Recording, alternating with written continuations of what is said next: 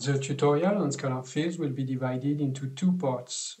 In this first part, we will see what scalar fields are, how to display them using display ranges, color maps, and histograms, how to split a cloud using a scalar field, and we will also see how to create new scalar fields by computing some features of the point cloud under study, the density and the roughness.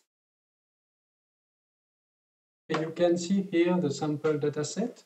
And if I right-click on the name of the point cloud here in the database tree, and after that I click on information, I can see that my sample dataset has more than 22 million of points and that it has 9 scalar fields. When I have clicked on the name of the point cloud here, the properties window just below has been populated with information about the point cloud, but also about the scalar fields. If you go further here in the properties window, you can see the scalar fields section. You can read again that we have 9 scalar fields and the active one is the point source ID. So what is a scalar field? You know that each point in a point cloud has coordinates x, y, z, which are used by CloudCompare to display all the points in the display window here. And if you do not have any active scalar field, all points are displayed in white. The scalar fields can be considered as attributes, and they are used by CloudCompare to colorize the points of the cloud. The scalar field, which has been displayed by default by CloudCompare, is a point source ID. It is related to the way the data has been recorded. We are looking at airborne laser scanning data, and the region of interest in New Zealand has been overflown several times, and each time it has been overflown, it corresponds to a point source ID or to a flight line, to be more precise. And what you can see here, if you go further in the properties window, is that CloudCompare has computed automatically a histogram, and this histogram shows you how the point source IDs are distributed among the points of the point cloud. You can see here in the interface that the values are going from 524 up to 529. If you select one of these bullets here on the right or on the left, you can decide to limit the display of the points to a given range of point source IDs.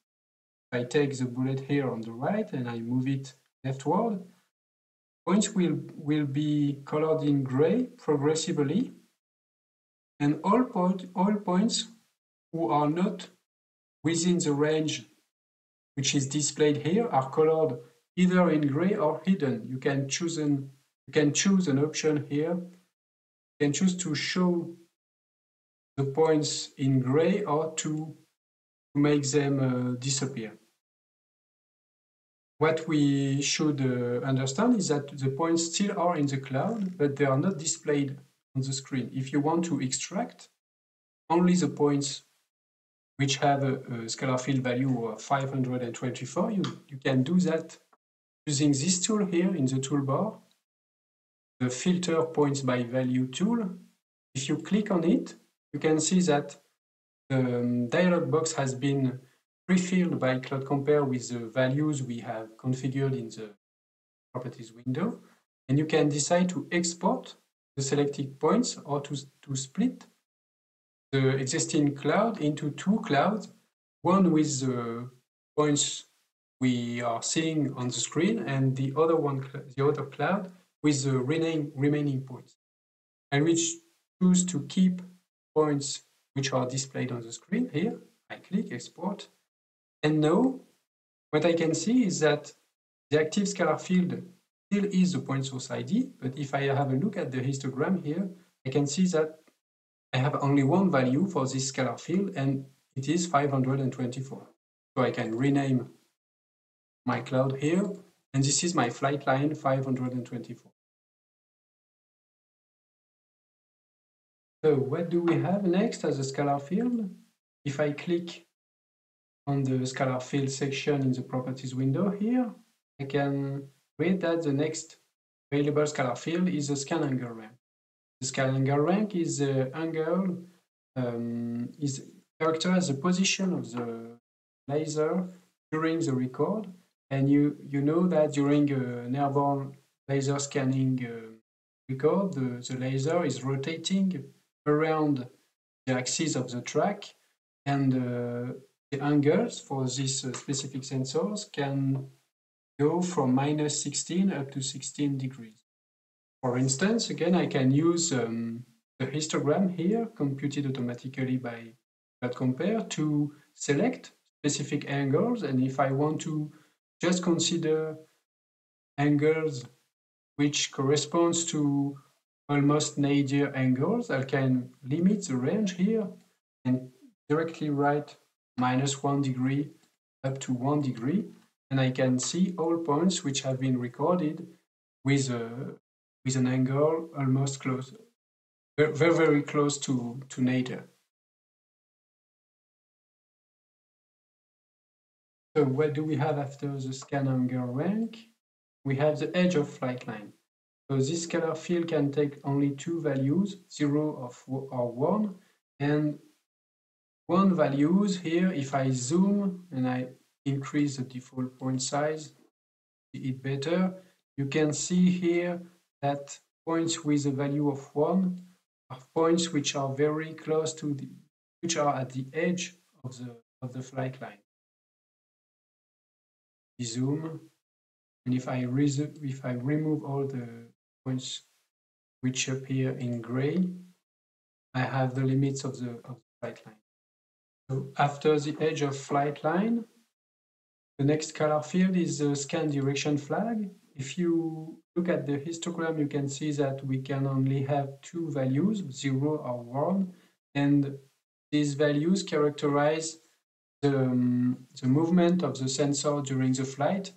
Are we moving leftward or rightward with respect to the track direction? And if I zoom on the data here, you will see that if I look at the cloud from the top here, you can see here lines, because during the flight the sensor is rotating around the axis of the track in one direction and after in another direction, and the scan is done this way.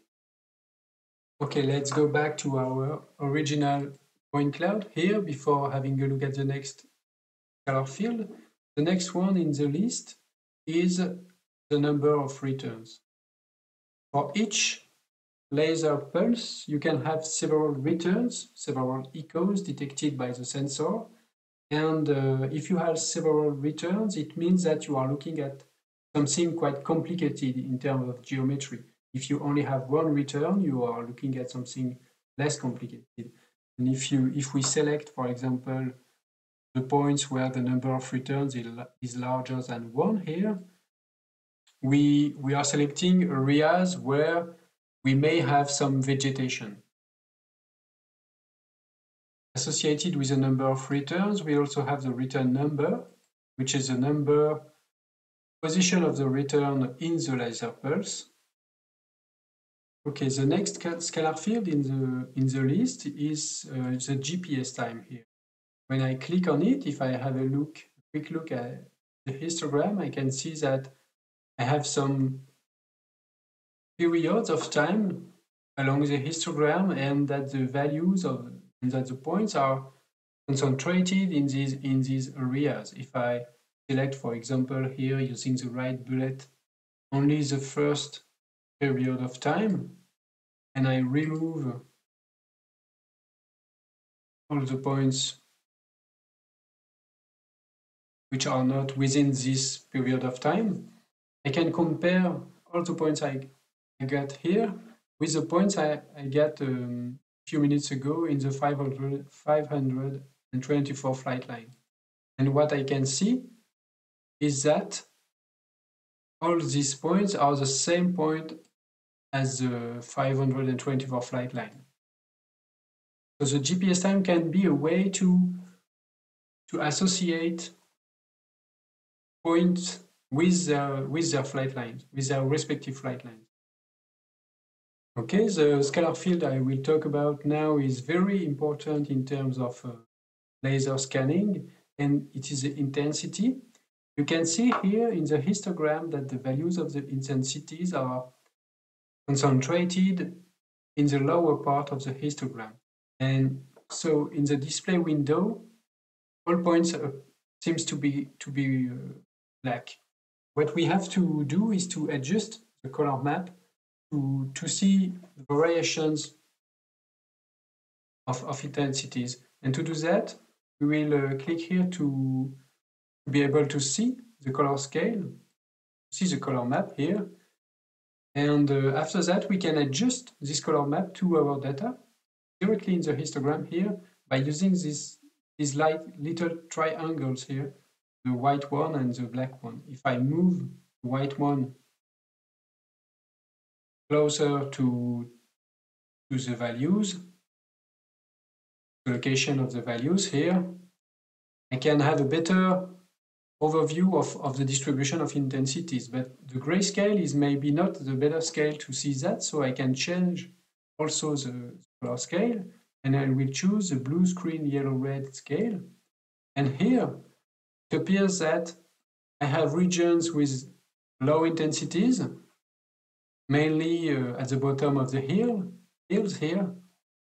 And I also have regions with higher intensities, mainly regions where it seems that we have bare soils or less vegetation. Okay, and last but not least, for the intensity, I have the classification. Click on it, and I see that the classification values go from 1 up to 7. These values are standardized in the LAS format specification, and it means and 1 as a class means that an algorithm has tried to classify the points, but no class was deduced from the algorithm. The class 7 means that points are noisy, and the class 2 is for the ground. So if I only want to select ground points, I just have to go directly in the histogram here, and I take the bullets here on the left, here on the right, and now I hide all the points which are not from the ground. I can have directly the ground points. I can choose to extract the ground points, again by using the min-max tool here, the filter points by value. Click on it, I export the remaining points, and what I have here is all the ground points of my original point cloud.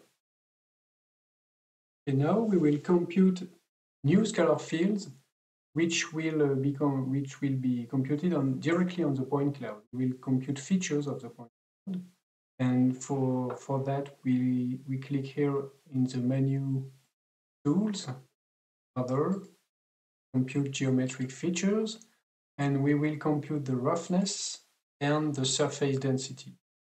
Here it already checked. You have to know that to compute geometric features, you have to specify the radius, because CloudCompare uses spherical neighborhoods to compute the roughness and also to compute the surface and all other geometric features also. So I will put, for example, 5 meters as a radius. I click on OK, and then we'll have to wait for the results. Okay, the calculations are complete now, and you can see here in the scalar field section that we now have 11 scalar fields, and that the active one is the surface density computed with a radius of 5 meters, and the roughness also. We have it in the list. If you have a look at the surface density, you can check whether the density is the expected value or not for these acquisitions. You have The histogram, if you want to make a zoom on it, you can click here in the toolbar and show histogram, and you see that you have almost 50% of the point cloud with more than 6 points per square meters. Few words about the roughness now here. You can see the roughness here. We will adjust a little bit the color scale to better see the regions where the roughness is smaller. And the roughness is quite relevant because it shows where, when the roughness is very low, that means that you have no vegetation, or the vegetation is not really dense. So this is the end of the tutorial on the scalar fields, first part.